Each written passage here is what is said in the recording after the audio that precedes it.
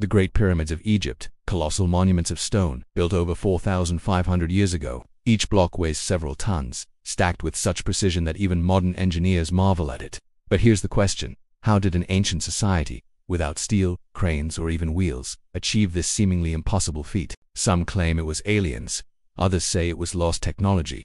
But the truth, hidden in plain sight, is far more fascinating.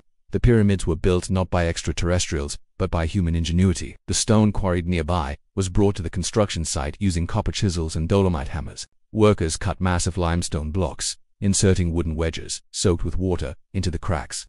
The wedges would expand, splitting the stone with a loud snap. Simple tools, yes, but devastatingly effective. Transporting these blocks was another marvel. The Nile carried stones from the quarries to the construction site.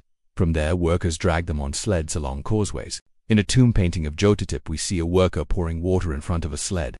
By reducing friction with a simple trick of physics, the workers moved the sled more easily. And this technique is still used today in some parts of the world. But how were the stones lifted skyward? Archaeological evidence reveals massive ramps. At first, a straight ramp hauled stones up to the lower levels. For the higher sections, a spiraling ramp may have wrapped around the pyramid's sides. This ingenious solution to a monumental challenge allowed the ancient builders to lift stones to great heights. And who were these builders? Not slaves, as once believed, but tens of thousands of skilled workers, engineers, stonecutters, bakers, and doctors, who labored in shifts to construct the pyramids. They lived in nearby workers' villages. Their remains still visible today, along with their bread ovens and medical tools, well fed and cared for.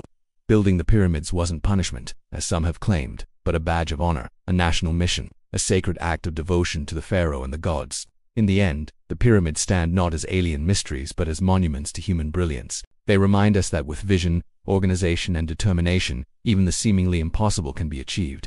The pyramids are not just tombs, they are eternal symbols of the power of human imagination. So the next time you gaze upon these majestic structures, let your mind soar not just to the heavens, but to the boundless potential of the human spirit. If you found this journey fascinating, don't forget to like, share, and subscribe for more mysteries of history uncovered.